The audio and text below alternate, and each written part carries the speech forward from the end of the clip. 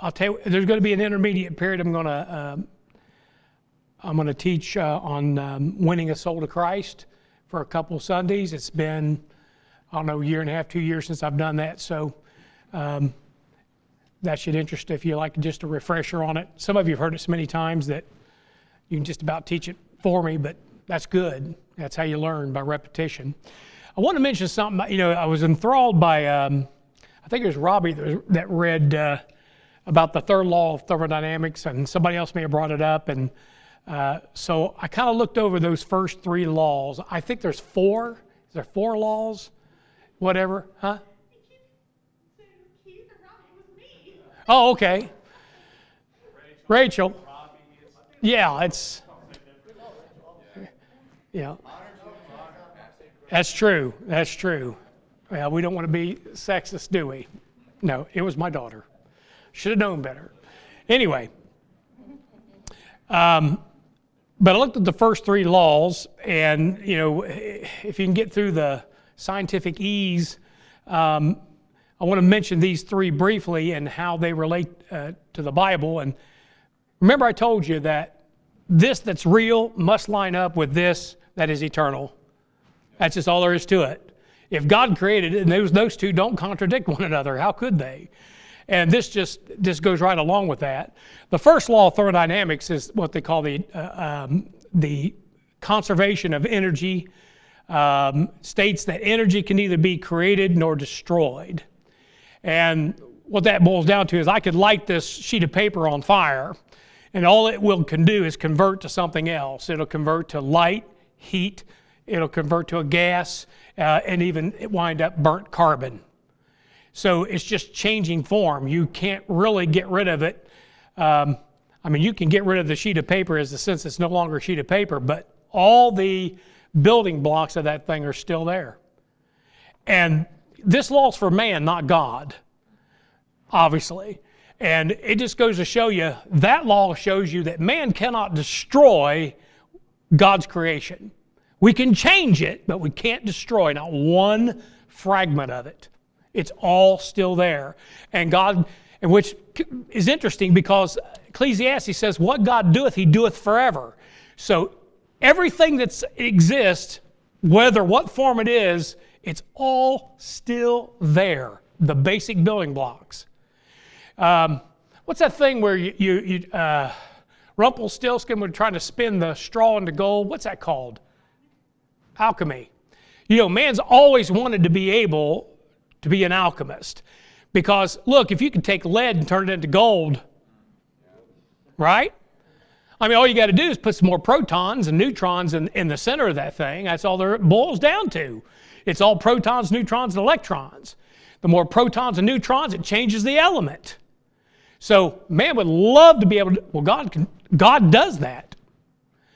He can turn water into wine. He can take bread and fish and all of a sudden multiply it, because all the building blocks of this universe are at his disposal. So when we think of something being utterly destroyed, not really. The Lord can come back and put it right back together again. See, which brings up the second law. The second law of thermodynamics, don't make me say that 3 times, has to deal with, and when you look up entropy, they'll give you 50 different, it's related to heat energy, but it's the kind of energy that's left that doesn't do any work. It's useless. That is the way everything degrades into useless energy. Entropy, we say, entropy is increased. In other words, it also has to do with, let me give you some words, decay, randomness, disorder, chaos. Because that energy doesn't do anything. It's just chaos. It's like if I take a glass of water and I nudge it and it goes over the side, are we going to get a swimming pool, or are we just going to get a broken glass with water spread everywhere and we have chaos, we have disorder, right? That is the natural, in any system, especially a closed system, which this universe is a closed system, and in any, what am I trying to say here? The words are leaving me. Where you have a a reaction, a chemical reaction, a spontaneous chemical reaction, entropy is always increased. What's that tell you? Evolution is an impossibility by the laws of thermodynamics. It's impossible.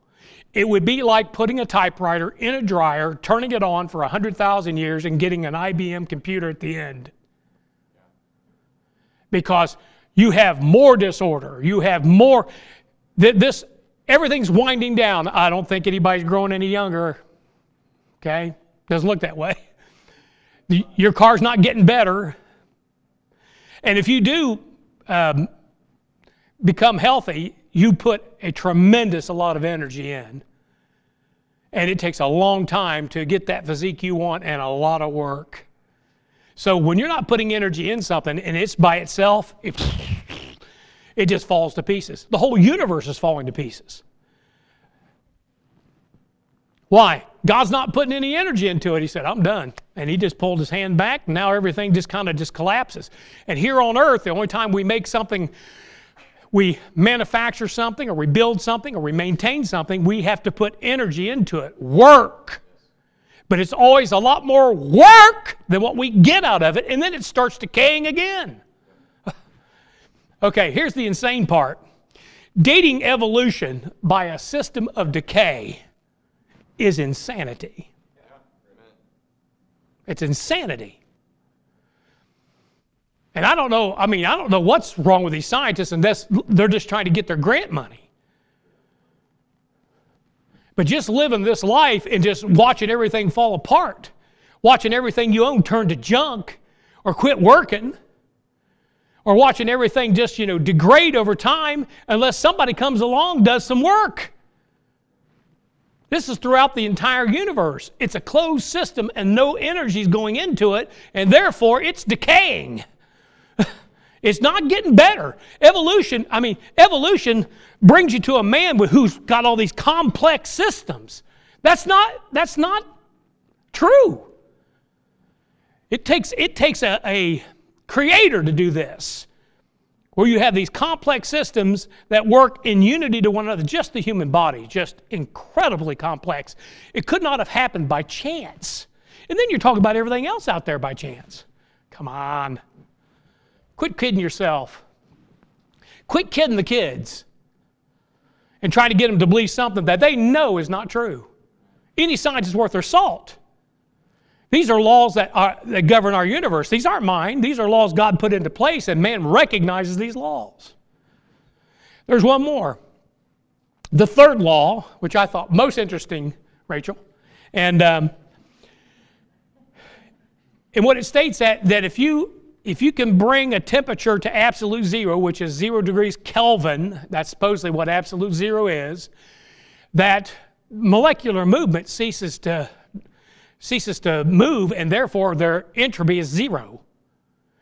And heaven talks about, in Revelation 4 verse 6, it talks about heaven and where there's a sea of glass like a crystal, and it talks about a perfect crystalline structure where there is zero entropy. And yet your Bible tells you that there's a crystal sea up there. And above this universe, and that's what we're talking about, above this universe, this face of this deep is frozen. And it is so cold, there's no molecular movement, there's no entropy, there's no loss of energy. Now, if God can do that for heaven, He can do it for here. Or He can just keep infusing energy into it. Where the grass never dies, the flower never fades? He can do that.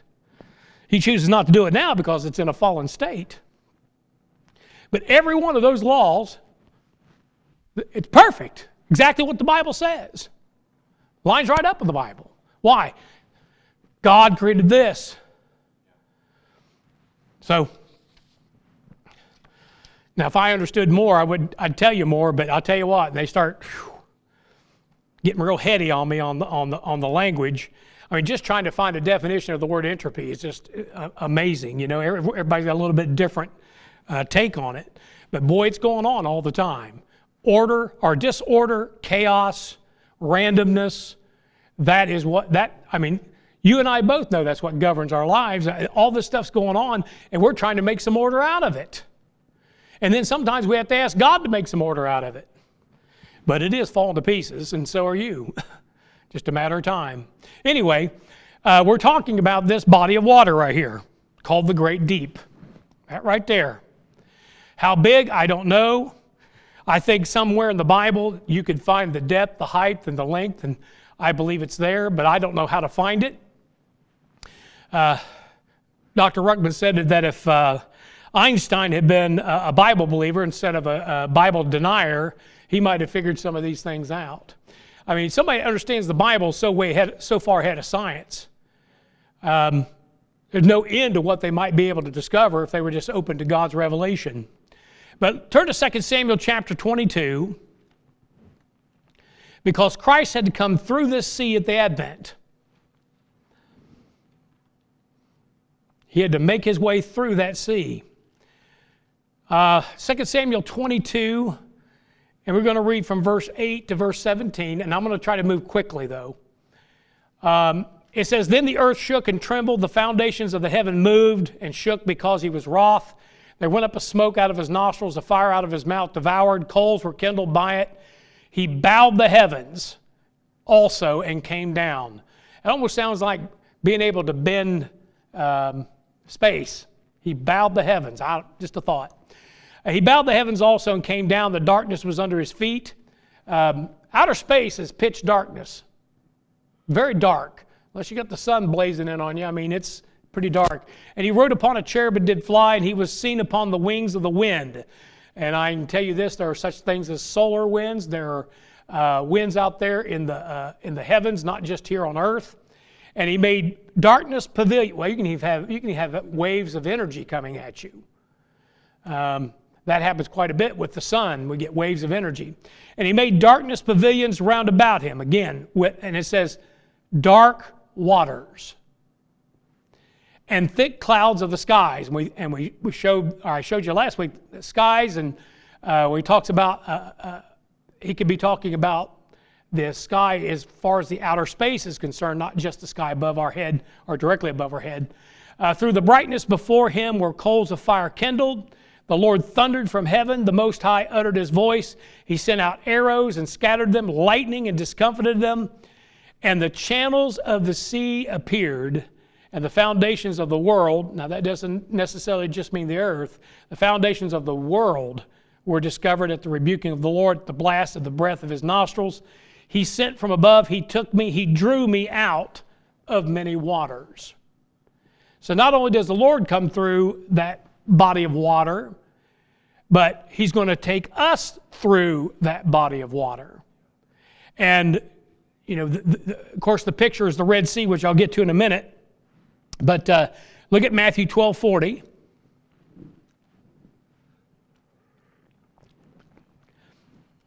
The Lord teaches you through pictures and types, contrasts, all different kinds of ways he teaches.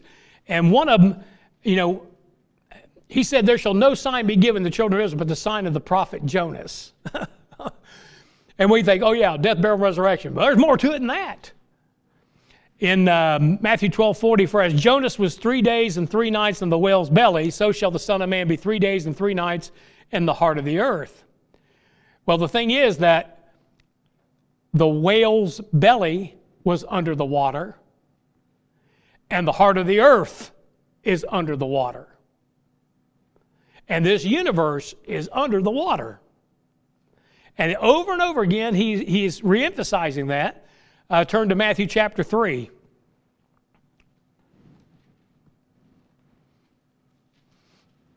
This was a big question for me. Even John questioned him about this, John the Baptist. "Why am I baptizing you?" Well, there's another reason. It wasn't necessarily about the death, burial, and resurrection, although it pictured that. It wasn't just about a sinner that's repent and gets in the water and raised in newness of life, and it's a picture of that. Although neither of those were a picture for his sake. But look what he says there. He says, "Then cometh Jesus." This is Matthew 3, 13 to 17. Then cometh Jesus from Galilee to Jordan unto John to be baptized of him. But John forbade him, saying, I have need to be baptized of thee, and comest thou to me? And Jesus answering said unto him, Suffer it to be so now, for thus it becometh us to fulfill all righteousness. Then he suffered him. And Jesus, when he was baptized, went up straightway out of the water, and lo, the heavens were opened unto him, and he saw the Spirit of God descending like a dove and lighting upon him. And lo, a voice from heaven saying, This is my beloved Son, in whom I am well pleased. He comes out of that water. He goes down into that water and he comes back up. You know what he did? He came down here and then he ascended up on high. There's that picture. Because it wasn't a picture of a sinner getting saved. Because he said, why should I be baptized in you? Well, just suffer to be so now. He probably could have tried to explain it to John. John would have been scratching his head and going, what? Water? Where? What it pictures also for us is that we're underwater. You know when you say your house is, you bought your house for so much and now it's worth so little because the bubble burst on you? You're underwater in that debt, right? We're underwater in debt, and the debt's sin. And Jesus Christ came down under the water to pay that sin debt. That's the picture.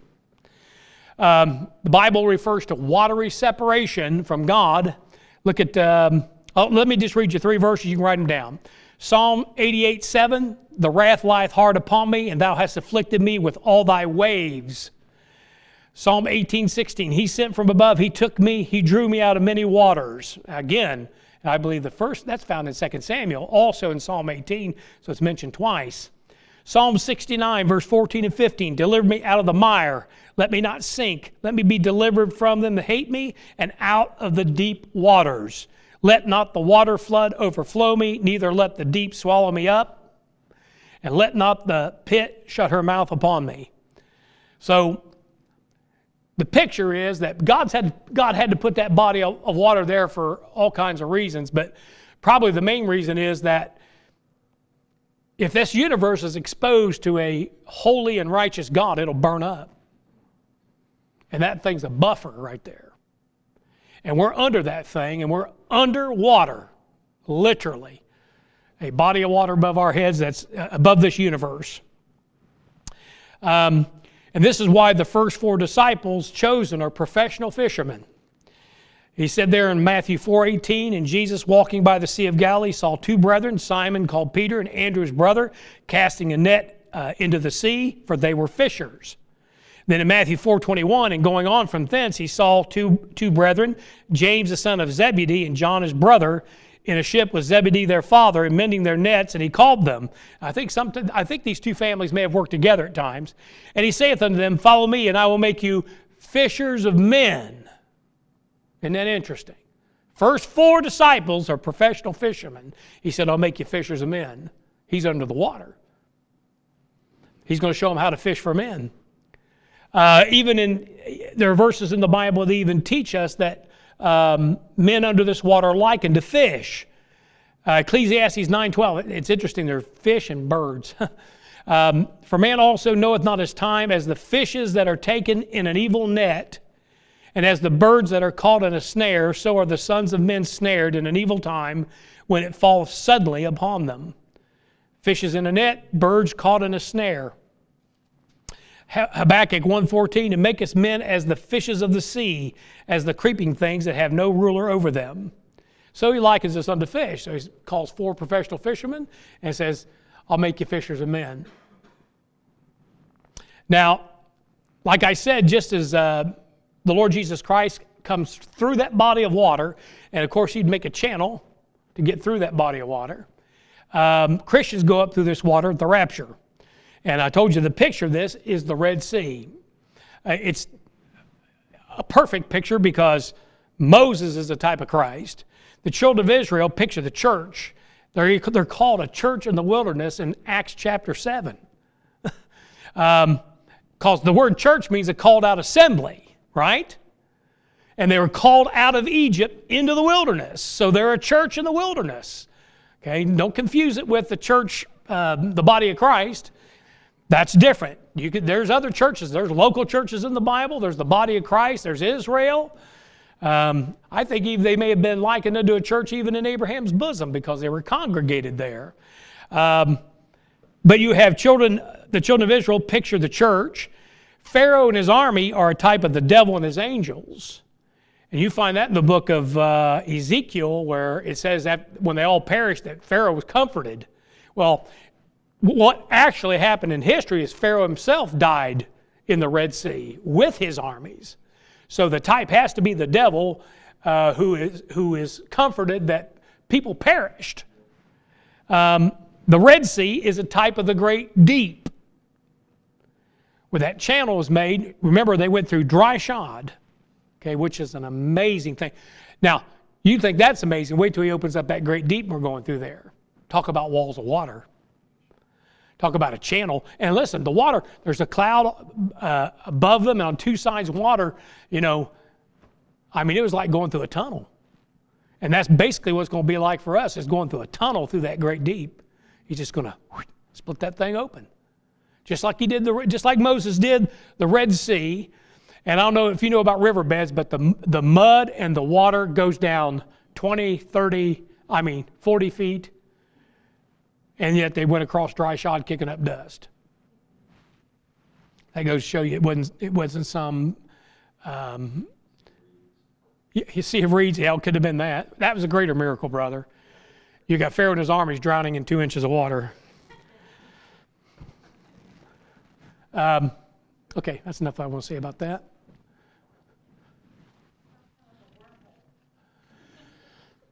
It could be. He'll bow the heavens. Who knows? I know this, we're traveling at an enormous rate of speed. Now, because we have the Red Sea as a picture, the sea that is above our universe was once colorless, but now it is red, like the Red Sea. And I realize the Red Sea is probably not red, but it's got the name, and it's a picture and a type. Now, here's something that, you know, I don't know everything about this and don't even begin to know everything about it, but let me give you a couple verses here. In Hebrews 8:5, it says, who serve under the example and shadow of heavenly things, as Moses was admonished of God when he was about to make the tabernacle. For see, saith he, that you make all things according to the pattern showed to thee in the mount. In other words, what Moses was building in that tabernacle was to picture something that's in heaven. What scale? I have no idea. It's probably, I'm sure it was scaled down. But Hebrews 9:22-23 says this, and almost all things are by the law purged with blood, and without shedding of blood is no remission. It was therefore necessary that the patterns, now this is what Moses did, necessary that the patterns of things in the heavens should be purified with these. Blood. It wasn't just blood on the mercy seat. It wasn't just blood on the altar. It's blood on everything. They sprinkled everything with that blood. And we come to find out that's a pattern of something else. But the heavenly things themselves with better sacrifices than these. Heavenly things. What we find out is that blood, and because of what it is eternal. Because it is God's blood. Acts 20:28 says, take heed therefore unto yourselves and to all the flock over the which the Holy Ghost hath made you overseers, to feed the church of God, which he hath purchased with his own blood. Now it says God purchased that with his own blood. That blood is eternal. You say, well, didn't it just spill out and dry up at the cross? Something may have dried up there, but the blood itself, God's blood, it's eternal. It's an eternal liquid. Hebrews 9:14 says, how much more shall the blood of Christ, who through the eternal Spirit offered himself without spot to God, purge your conscience from dead works to serve the living God. Now here's what I want you to think about. That blood purges our sins. Okay? That blood purges our sins. Now usually the only time something is purged or the forgiveness is offered is when the blood is applied physically to it. And what I'm going to tell you is that the blood gets applied physically to you. and I, because it is all around us. Lost a thought, but maybe it'll come back. 1 John 5, 7, and 8, and this goes way over me. For there are three that bear record in heaven, the Father, the Word, and the Holy Ghost, and these three are one. That's the Trinity. That goes way over my head. And then the next one's not any easier, I don't think. And there are three that bear witness in earth, the Spirit, the water, and the blood, and these three agree in one. So this blood that's shed at Calvary is God's blood. And I learned this from just working in chemistry and laboratories and everything, that, man, you can put the smallest amount of substance in, let's say we took an Olympic-sized swimming pool, put a teaspoon of something in there, or even less. We have instrumentation that would read it, that would tell you how much is in that swimming pool, even though it's dispersed over 1 million gallons. I don't know how many gallons are in an Olympic-sized swimming pool, but let's say it's 100,000 gallons. You can drop a tablet in there or something, and there's probably a device that we have today that would measure and still see it. Even though it's dispersed, so is the blood of Christ. It's dispersed, and it is all around us, and it exceeds even into the heavens. I was going to say something, I can't remember. Okay, Revelation 20:11. That sea somehow is infused with the blood of Christ. Now, I know what I was going to say. You said, well, that means the blood's all around us. We're all saved. Well, no. It didn't say the blood's applied. It just said the blood is there. Why does it have to be everywhere? Didn't the creation fall? I mean, didn't nature fall? Doesn't it have to be redeemed? So it is throughout heaven and earth. This blood is there. And especially at earth, it says the Spirit, the water, and the blood. Now start running references on those things. I mean, out of his side came water and blood, evidently picturing two different natures, a divine nature and a human nature, but yet it's God's blood as a man. So this sea does disappear. And when it disappears, God's able to create a new heaven and a new earth and a new Jerusalem. Because and this is what I think, and I could be wrong, but I'll tell you what I think. I don't think anything disappears completely. It disappears, but it doesn't go away. There's enough room out in outer space. One thing I learned about from listening to these guys and these programs and stuff is there's a tremendous amount of space out there. And God can dissolve the entire creation to where it disappears, and the building blocks are still there. All he has to do is just reassign them. What God doeth, he doeth forever. That's just a thought. You say, well, it burns with a fervent heat.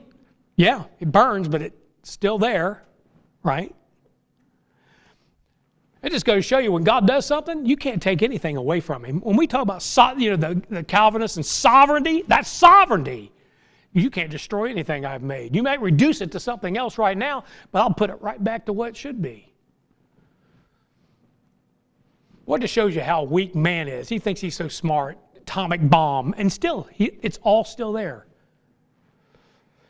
Okay, this sea we're talking about, the deep, has opened twice in the past and will open twice in the future. These openings are typified by the crossings of Moses, Joshua, Elijah, and Elisha. Moses crossed the Red Sea, Joshua crossed Jordan, and so did Elijah and Elisha cross the Jordan, where it literally parted for them, and they crossed. I would imagine the two openings he's talking about, I don't know for sure, but would be, I don't know. I was going to say Christ at his first coming, but I don't know if that's the case or not. Being born, but I guess it is, yeah. He had to come down through the waters, and then he ascended up through those waters. That's the first two times. And there's going to be two more. He may be talking about raptures there, I'm not sure. Because when Christ arose, they ascended with him. Okay.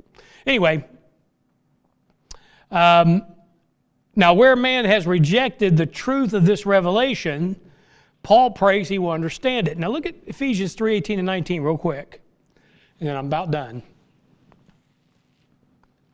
Ephesians 3:18 and 19. A lot of people read this wrong. It says, may be able to comprehend. Let me understand something here. With all the saints, what is the breadth and length and depth and height? And then they say, to know the love of God. No, you forgot that little conjunction there. And to know the love of Christ, which passeth knowledge. So what he's talking about being able to comprehend, the love of Christ is beyond that. But he says that you might be able to comprehend this. What? What is the breadth, length, depth, and height of what? We've got to be talking about this universe and our world.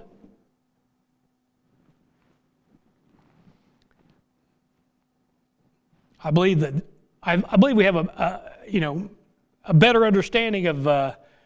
We don't know what the breadth, length, depth, and height are, but I'll bet you it's in that book somewhere. Now, this hasn't escaped Christian hymnology because we sing about it, we just don't think about it when we're singing it. For example, there's a song called Crossing the Bar.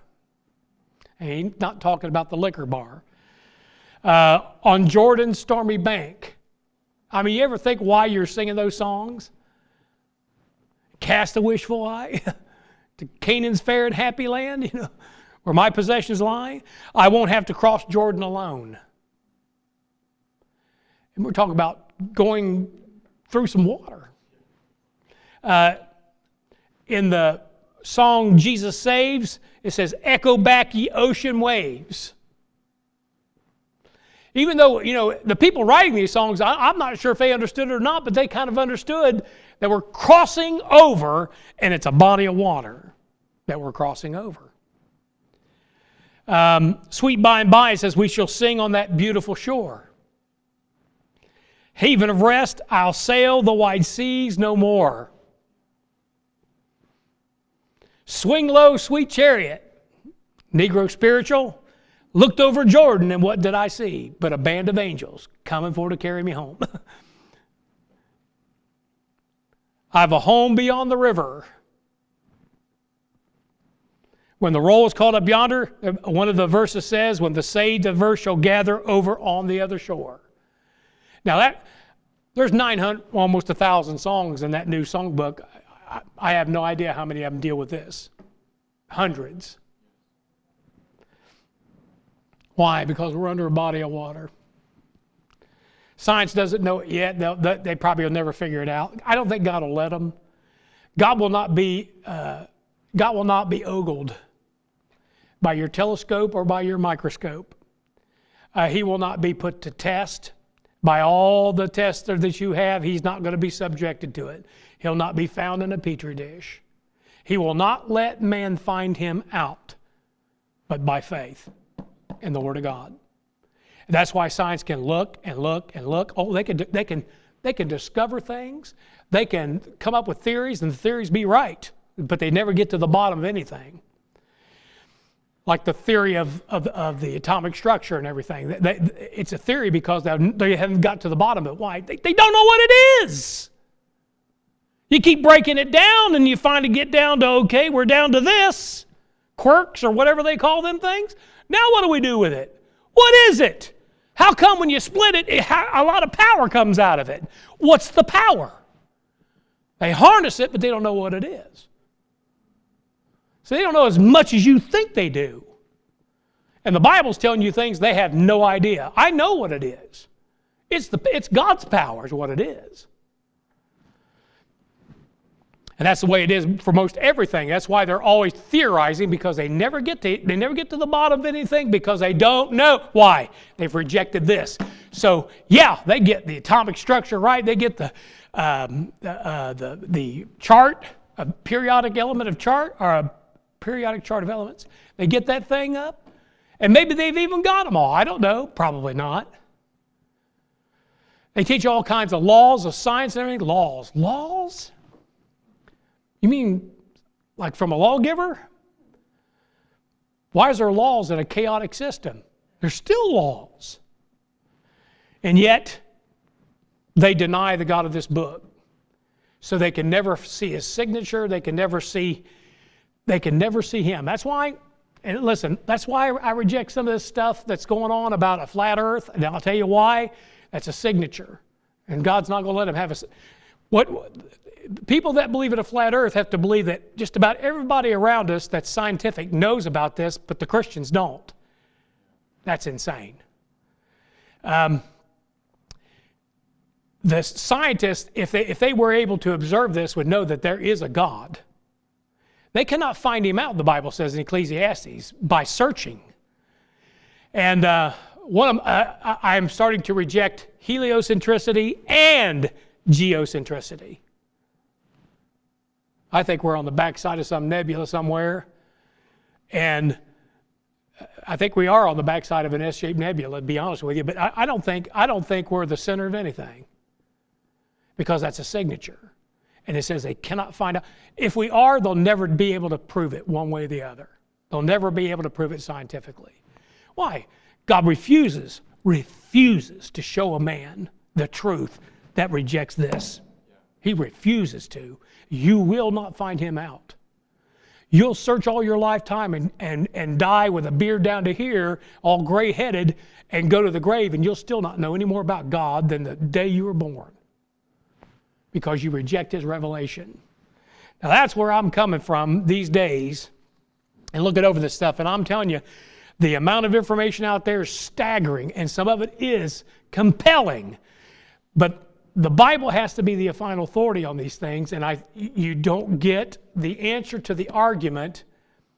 It becomes a philosophical argument. When I mean philosophical, I mean it's an argument between God and man. And God says, I'm not showing you. You'll never find it out. Search. Go ahead, search the heavens. Get your Hubble telescope. They've upgraded the thing 3 times. They went to space and upgraded it 3 times. They can see farther and farther and farther than they've ever been able to see. We are talking thousands of light years away from this planet. And you know what they found?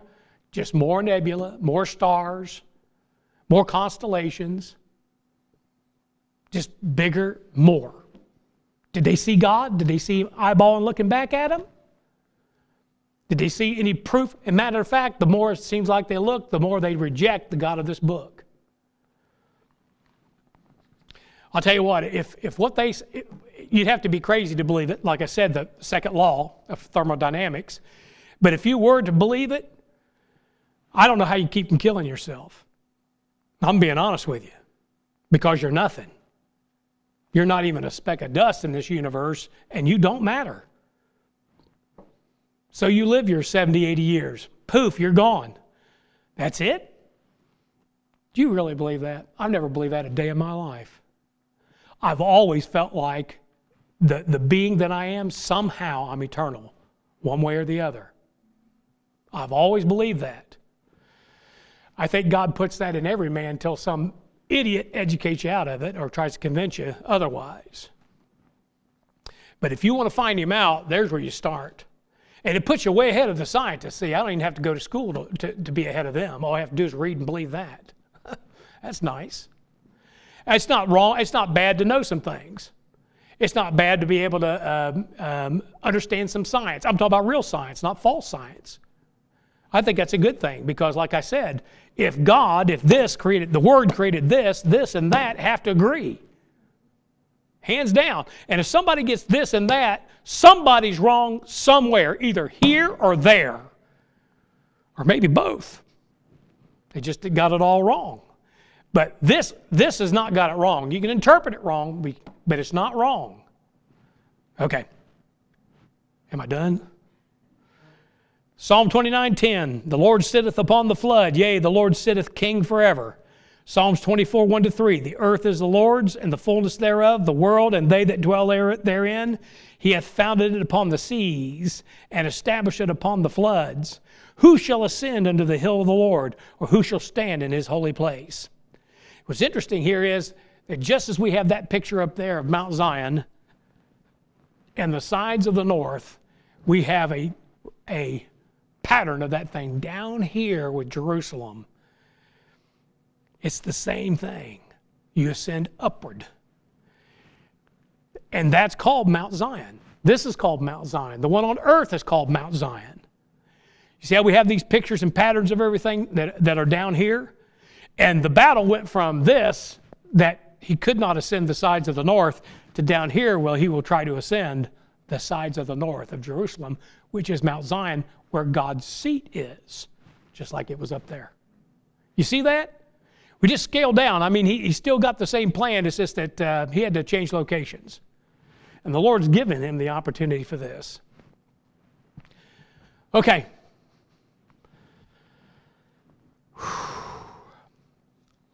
Any questions or comments?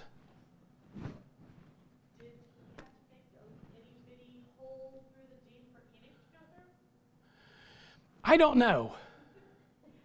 I don't know. That's a good. Well, there's a lot of things. There's a lot of people that I would think Elijah. So when Doc says that it's opened twice before and twice in the future, he didn't specify those two openings. So I'm in the dark about that. Enoch could go to Abraham's bosom, though, because that would be different. Yeah, well, he did, because only the dead go there. That he was not. For God took him.